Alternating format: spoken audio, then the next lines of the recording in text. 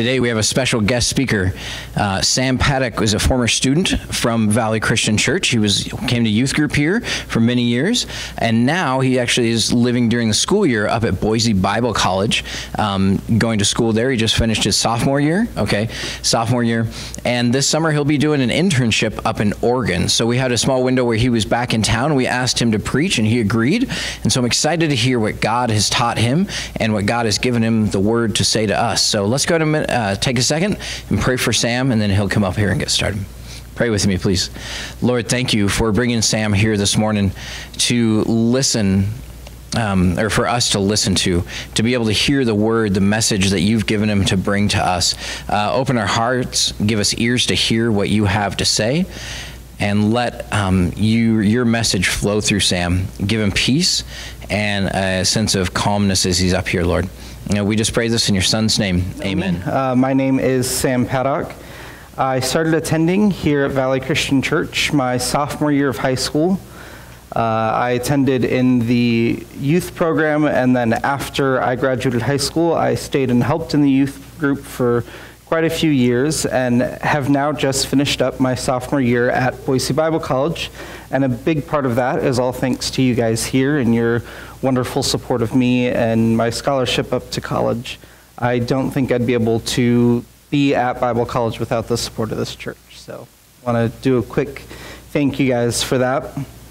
I grew up going to church. I started at about 6 years old. And by the time I was about 14 years old, I was the only person in my family who was attending church regularly, actually. So with my eyes fixed on Jesus, I was so excited to be spending the rest of my life serving him. Now, what a lot of people may not know, though, is that while I attended here, I was starting to lead a double life. At about 15 years old, I started to struggle with alcohol, and so I spent most of my time being able to come to church and hiding my deep, dark sin and living a life of alcoholism. I started drinking pretty regularly on the weekends, and then it moved sometimes to during the week until it came to a point where I could not go to bed without drinking alcohol. Finally, I had hit my lowest point. I spent an entire month where if I wasn't here at the church or at my job, I spent it drunk. I actually remember sitting here in this very room listening to Tom Weaver, who many of you may know. He comes with Rock Solid Ministry to come preach here and do a revival. I was sitting here listening to him preach on the disqualified priest from Leviticus 10, and I felt God's conviction on my heart that if I didn't change, that I knew I would be disqualified myself. When I look back at this time of my life, I'm reminded of the story of Jesus and Peter walking on water. Much like Peter in the story, I took my eyes off Jesus and focused on the world around me and lost sight of who I was supposed to follow. And while I may not have been drowning in the Sea of Galilee, I was certainly drowning in a bottle. But Jesus reached out his hand, and despite how long it took me to grab it, I'm sure glad I did. So now that we've got to hear a little bit about my personal life, let's look at some scripture. So today we're going to be looking at Matthew 14:22 through 33. So with this, we start on Matthew 22. Immediately, he made the disciples get into the boat and go before him to the other side, where he dismissed the crowds. Let me also point out that this is they are on the Sea of Galilee. And so when he's saying he put them out on the boat, he's putting them on the boat of the Sea of Galilee and sends them out. So he sends them out, and it says, after he dismissed the crowd, he went up to the mountain by himself to pray. When evening came, he was there alone, but the boat by this time was a long way from the land, beaten by the waves, for the wind was against them. And in the fourth watch of the night, he came to them, walking on the sea. But when the disciples saw him walking on the sea, they were terrified and said, "It's a ghost!" And they cried out in fear. But immediately Jesus spoke to them, saying, "Take heart, it is I. Do not be afraid." Do not be afraid is a term that we kind of hear a lot in Scripture. We hear it here, and we hear it during many accounts where an angel appears, because even though we like to think of angels as the little tiny naked babies with wings, angels can be terrifying. They're, the speakers of God. And so I think it's interesting that we as humans are just so scared of everything that we don't understand. And with this story, they don't understand seeing someone out on the water. It was believed that the Sea of Galilee at the time was haunted by the spirits of dead fishermen. With how many storms they had, it wasn't an uncommon superstition to believe it was a ghost. And at this point, there had never been talk of something like this with Jesus about being able to walk on water. And so while, yes, there was a lack of faith, it wasn't something that they necessarily should have known to be Jesus. So he says to them, "Do not be afraid." And Peter answered him, "Lord, if it is you, command me to come out on the water." So we see Peter, and he looks at all of this and he goes, "Okay, I trust my Lord. Jesus, if this is you, call me out and I'll be able to come out to you." Jesus said, "Come." So Peter got out of the boat and walked on the water and came to Jesus. But when he saw the wind, he was afraid and began to sink. And when he was sinking, he cried out, "Lord, save me." Jesus immediately reached out his hand and took hold of him, saying to him, "O you of little faith, why do you doubt?" And when they got into the boat, the wind ceased, and those in the boat worshipped him, saying, "Truly, you are the Son of God." So that's the overview of the scripture that we're going to be looking at. And so now I kind of want to break down a few of these different steps in the process of the story. And the first one is going to be stepping out in faith. We see Peter look to Jesus and calling out to him, saying that if it's truly him, call him out onto the water, and Jesus does so. In an instant, Peter gives up his comfort to step out in faith. He walks out onto the water to follow Christ. As humans, we don't want to take risks. We like to be comfortable. For me, being comfortable means that I'm curled up in bed with a nice soft blanket and the green teddy bear that I've had since I was 3 years old that my grandma gave me because I kept annoying her about it until she gave it to me. I was just the kind of kid that I was. But other times, comfort can look like not wanting to talk to the person that God's calling you to in the grocery store.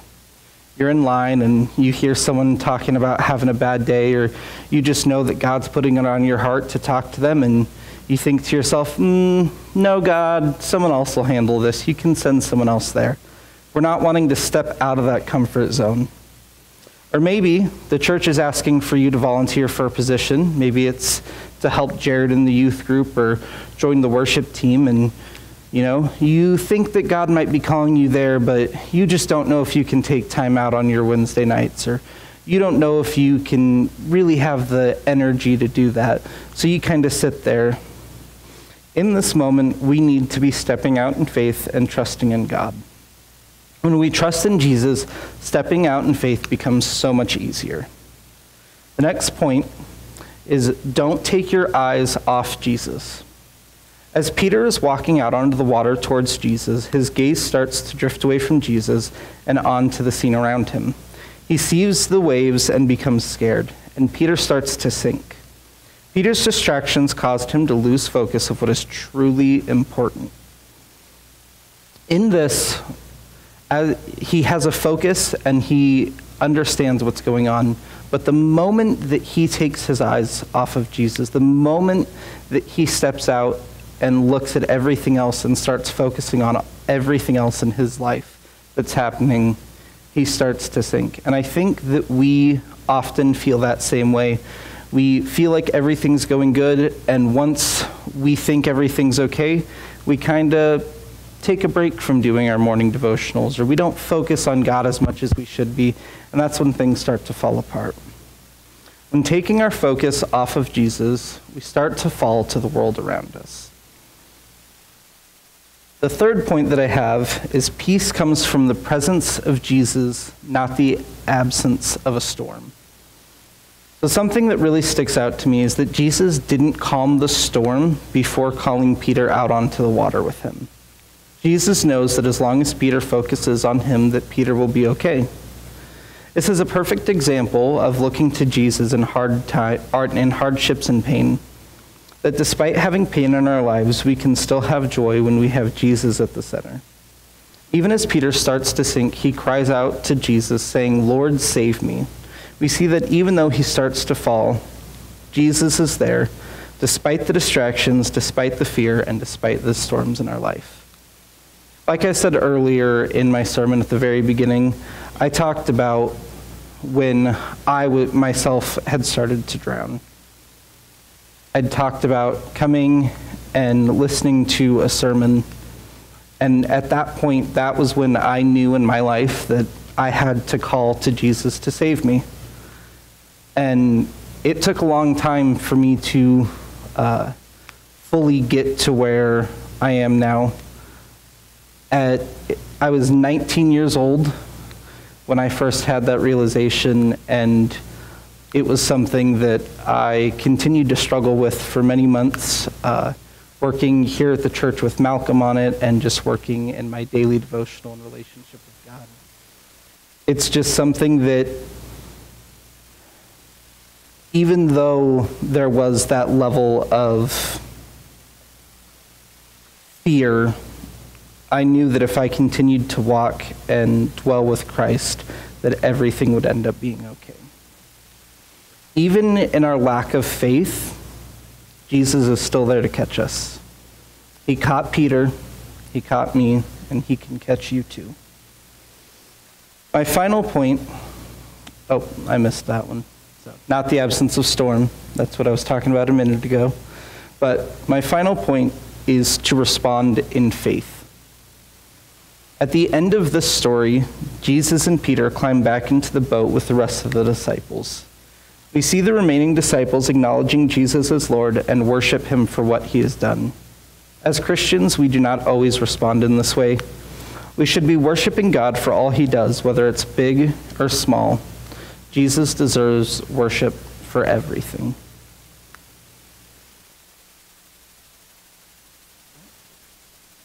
And I think Jared, I'm going to pray, and then Jared's going to come up.